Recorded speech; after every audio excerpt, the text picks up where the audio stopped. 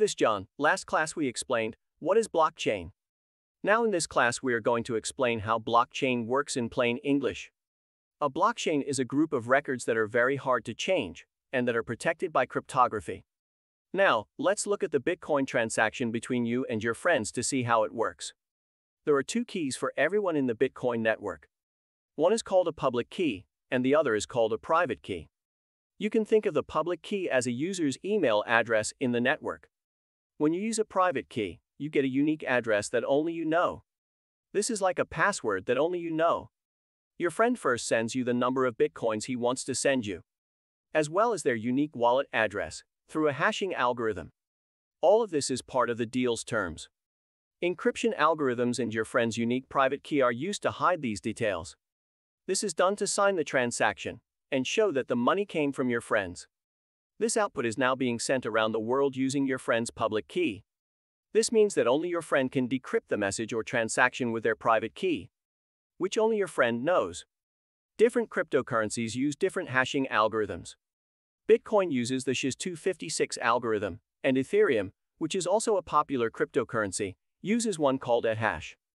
These transactions are checked and then added to the database block by block until they are all in there together. To add a block to the blockchain, miners need to solve a complicated math problem. These people are called miners. The person who solves this first adds the block to the blockchain and gets 12.5 Bitcoins back. In math, proof of work is when you solve a complicated problem. When you add a block to the blockchain, you do it by calling it mining. As we look at Walmart's use of blockchain, we can see how it helps them give better service to their customers. Walmart was having problems and giving its customers good products. They had a high return rate and a lot of refunds because their products didn't work well or were cheap. They couldn't figure out where the supply chain broke down. It went from the farm to storage, to transportation, to processing, and the customer. Then Walmart began using the technology called blockchain. The quality of the goods at each step was written into a block.